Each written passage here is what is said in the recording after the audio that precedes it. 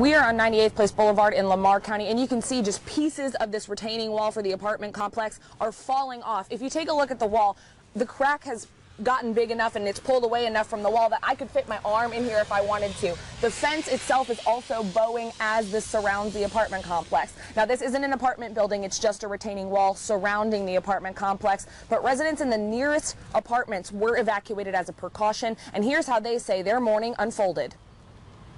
Jasmine Hardy wasn't expecting to spend her Friday morning evacuating from her apartment. Around 7 o'clock, they were beating on the door, saying that we needed to evacuate because the wall on the outside had fell over and the building is at risk of falling over, of collapsing. So that's what I woke up to, like out of my sleep. Tom Hall lives in an apartment closest to the cracked wall and also woke up to evacuate. One of my neighbors knocked on my door and said, "We got to get out of here. The wall is cracking." And so I walked back there and looked, and sure enough, the foundation of the building is just, it's seeping down. It's sort of like Hurricane Isaac in 2012. It did the same thing, only not near as bad. This time, this is pretty bad. The first things they grabbed to take with them? My medicine.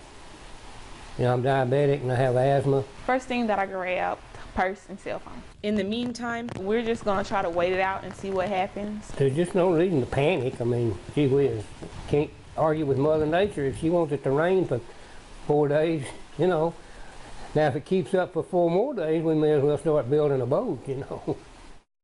Residents that were evacuated have been moved into empty apartments in the same complex for the time being. Management says no buildings and no people are in imminent danger as of right now. In Lamar County, Amanda Lebreau, live for WDAM 7 News.